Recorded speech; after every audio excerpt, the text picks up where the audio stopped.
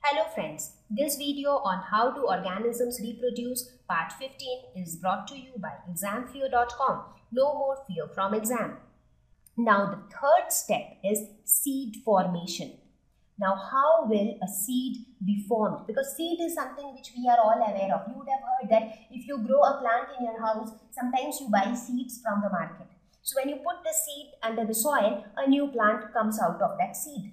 Right? So that means the seed has the capability to give rise to a new plant. So how is that seed formed? So that seed is the result of sexual reproduction in plants. So zygote is formed. We are clear till that. Now we will see how seed will be formed after the zygote formation. Now the zygote will divide repeatedly to form embryo. So zygote was single celled. There was only one cell in zygote. But this one cell will divide repeatedly. So cell divisions will occur. As a result, many cells will be formed.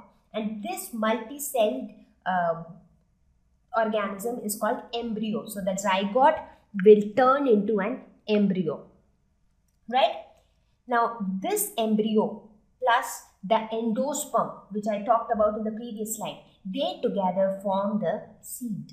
So here we told this was the zygote. This was the zygote and this was the endosperm, right? So this zygote will now get converted into the embryo. So this was my zygote and this was the endosperm, right? So this zygote will undergo repeated division and it will become embryo. So this embryo and this endosperm together will form the seed. So this is the embryo. This green colored structure is embryo. So the zygote, which was a small structure here, will undergo many divisions and it will form a multi-celled embryo. And this embryo plus the endosperm, here you see the yellow colored structure. So the embryo plus endosperm will together form the seed. Now ovule develops a thick coat and forms seed. So what is ovule? Here also ovule was nothing but zygote plus, and it was containing the zygote and the endosperm. So here the ovule is containing the embryo and the endosperm. So this becomes the ovule becomes the seed. And what happens to the ovary? The ovary ripens to become the fruit. So the ovule now turns into a seed. So ovule, what was it? It was nothing but a circular structure inside which was present the zygote. So now that zygote converted into embryo by repeated division. So now what do you have inside the ovule? We have an embryo and the endosperm, right? So this embryo and endosperm is the seed. So ovule now becomes the seed. So just for the protection of the seed, there is a seed coat. So this seed coat, it is a tough covering which ensures protection to the seed. So it keeps the seed well protected inside. And the ovary, that is this whole structure, this whole spherical swollen structure, this ripens into a fruit. So this becomes a fruit. So now you can imagine this structure very similar to any fruit which we eat. For example, you would have seen apple. So apple is the fruit. Now inside the apple you would have seen small seeds, right? So that is how it is. So that apple is basically formed, the fruit which you see, which we actually eat. That is nothing, that was initially the ovary. So even if you look at that plant, there would have been some flowers. So the flowers would have undergone this kind of reproduction, as a result of which the seed and the fruit is formed. Now after the fruit is consumed, the seed is left behind and that seed is capable of reproduction. It is capable of giving rise to a new plant. So this is how a seed looks like. So if you only look at the structure of a seed, it will look somewhat like this.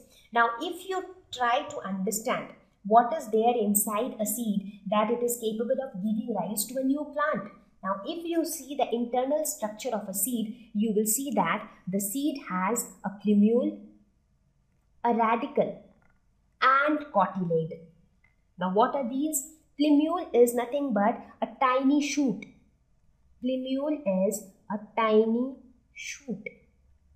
So this is the plumule, the upper part. Now as these seed, when you put this seed under the soil, put some water, what happens? It starts getting minerals. So this tiny shoot starts rising high, starts growing. Similarly, this radicle is nothing but a tiny root. So when it gets minerals and all other nutrients, it starts growing like roots. What are the cotyledons?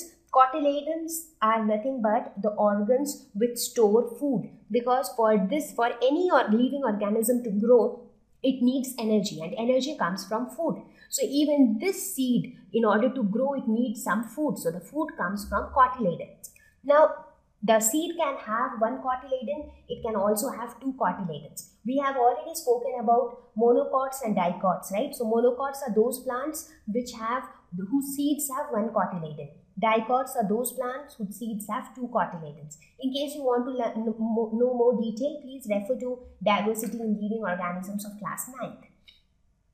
Okay, so here you understand how a seed is formed. So you see, everything is happening stepwise. It's one after another. First, pollination. So the pollen grains will reach the stigma. Second is fertilization. So pollen grain will travel from stigma to the ovary. It will fuse with the egg and a zygote will be formed. Third step is zygote will divide repeatedly and it will form an embryo. So the ovule, which is containing the embryo, will become the seed and the ovary will become the fruit. So now this seed is capable of giving rise to a new plant. Why? Because the seed's internal structure consists of a tiny shoot called plumule and a tiny root called radicle, and its food storage is stored in leaf-like structures called cotyledons.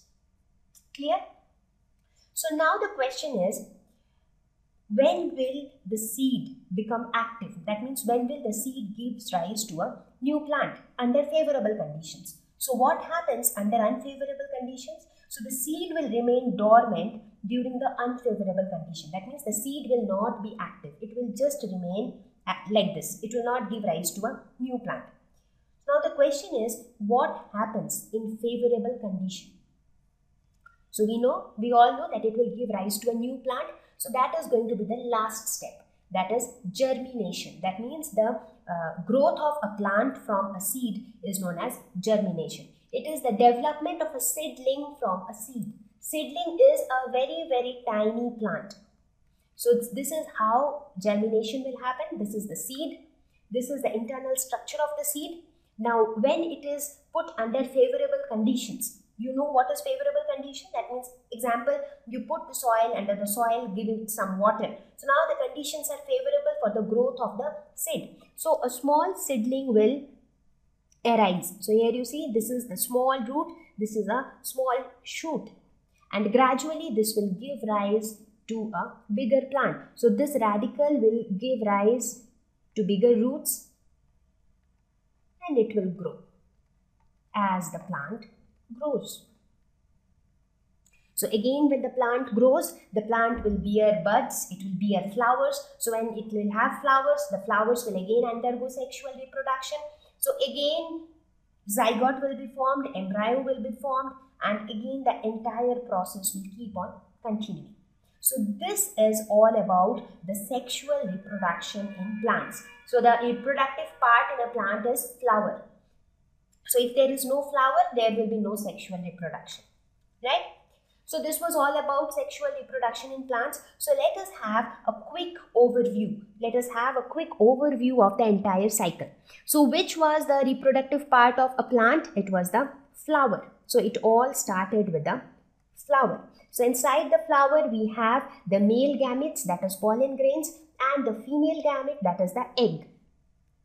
So what happens at the first stage of reproduction? Pollination.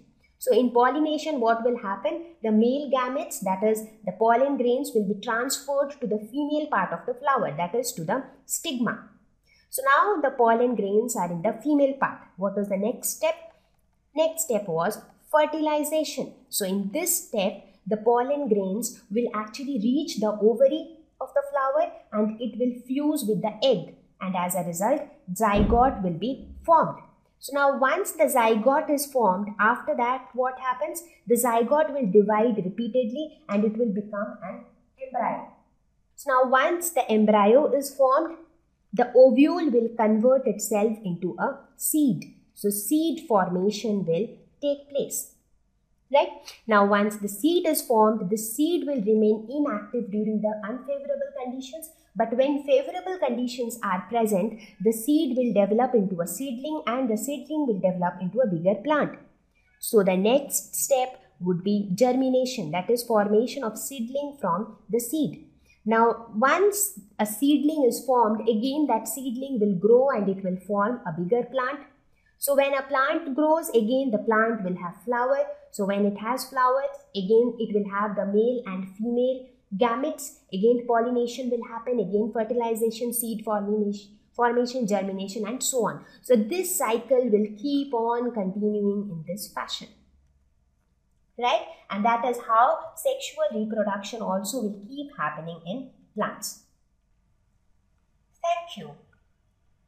Please visit www.examfear.com to watch more videos, attempt free online test, get free study material, find tutors and mentors. Thank you once again.